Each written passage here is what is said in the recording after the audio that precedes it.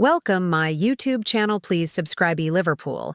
Jamie Carragher explains why Xabi Alonso is standout candidate to replace Jurgen Klopp. During an in-depth analysis of Bayer Leverkusen's convincing win over Bayern Munich, Jamie Carragher explains why Xabi Alonso is the front-runner for the Liverpool post. Alonso's philosophy is based on short passes that entice the opposition. But would it prove a success at Anfield? Jamie Carragher provides a tactical breakdown of how Xabi Alonso masterminded a resounding 3-0 victory over Bayern Munich to cement Bayer Leverkusen's place at the Bundesliga summit and rubber-stamp his own credentials as a future Liverpool manager. There's a great chance that Xabi Alonso is going to be the next Liverpool manager. He seems the standout favorite, and when you think of the great managers and where they start, a lot of them do something pretty remarkable at a slightly lower level, perhaps.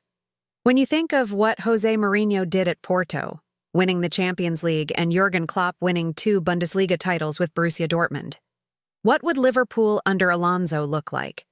When you look at Alonso and what it looks like he's about to achieve with Bayer Leverkusen and the result they had at the weekend, it is insightful to see if he is in the Premier League next season, what is his way of playing and how he goes about it, and how it might be different to what we're seeing now with Klopp at Liverpool. Trending papers. Liverpool sends scouts to assess Alonso.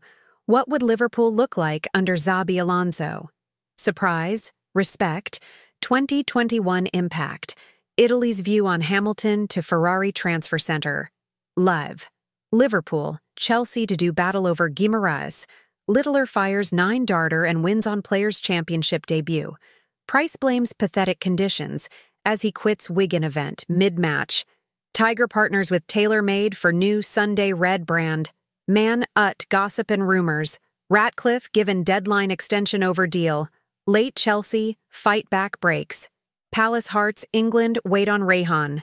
Availability for third test after visa blunder.